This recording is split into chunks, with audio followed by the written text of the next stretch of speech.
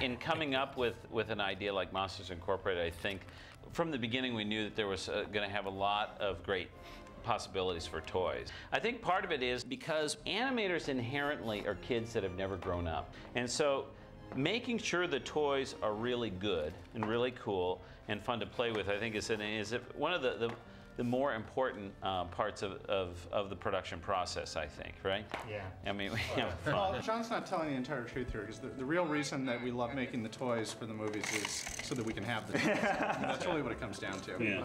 And I think it's fun, the idea of what would a toy be in Monsters World? And I think that's what's so funny about Little Mikey, you know, in the fact that it's a one-eyed teddy bear with 4 legs, you know?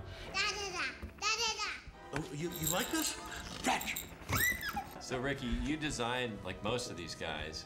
What did you have to do? What was the most challenging thing as they, you know, progress on to their lives as toys?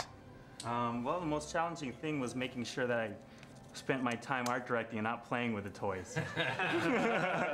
Oh man, it was awesome. It just was amazing to actually get to hold the designs that we created here. So.